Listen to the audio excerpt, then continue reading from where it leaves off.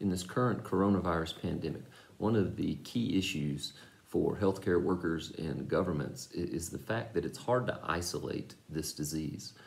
As our president noted Sunday night, this disease has cut across socioeconomic lines, across racial lines, cultural lines, and it's affected everybody. Not everybody in the same way, but it's had an effect on everybody.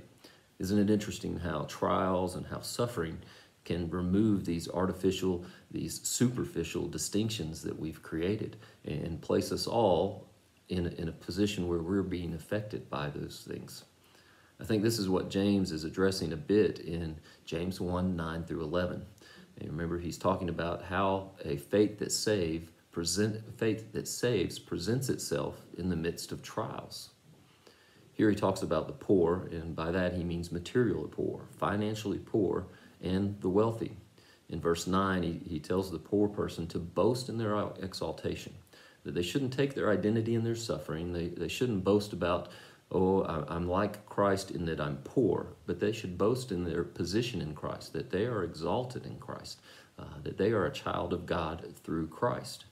And then James turns to the wealthy person. And it's interesting that in the original language, the poor person gets about 10 words, and the wealthy person gets about 44 words. And just in case you're in doubt, if you're watching this devotion, you probably fall under the wealthy category. Now, we may not be Oppenheimer wealthy, but compared to the majority of the world and compared to the majority of people throughout history, we would definitely be considered wealthy. And here he tells the wealthy person to boast in their humiliation. His challenge here is that they need to live out through their suffering. I think he's kind of referencing back to verses 2 through 4 and telling that the wealthy person needs to endure his suffering. Why is this necessary for the wealthy person to endure his suffering?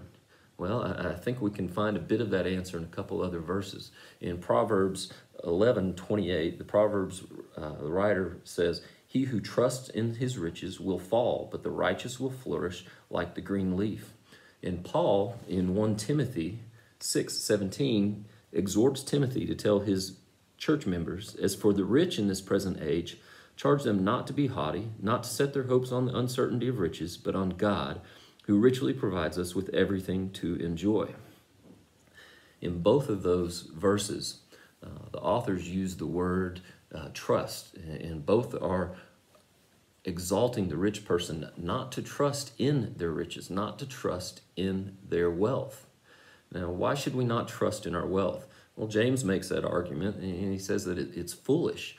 In verses 9 through 11, he talks about the flowers going to fade, that not only are their lives going to fade away, their wealth is going to fade away. And it's foolish to place our trust in that. I think we've seen that in this coronavirus pandemic. How many businesses that were decades old have closed and have disappeared in a matter of months? Wealth is fleeting, and we shouldn't trust it. Another reason we shouldn't trust it is a bit about of our devotion yesterday.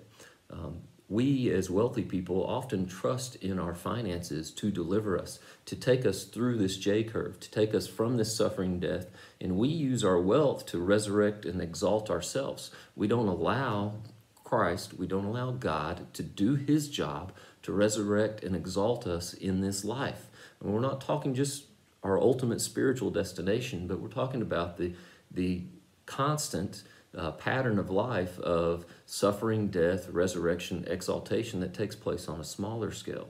And too often, we as wealthy people trust our finances, trust our bank account, trust our investments to deliver us. And Scripture says that's foolish because they fall apart.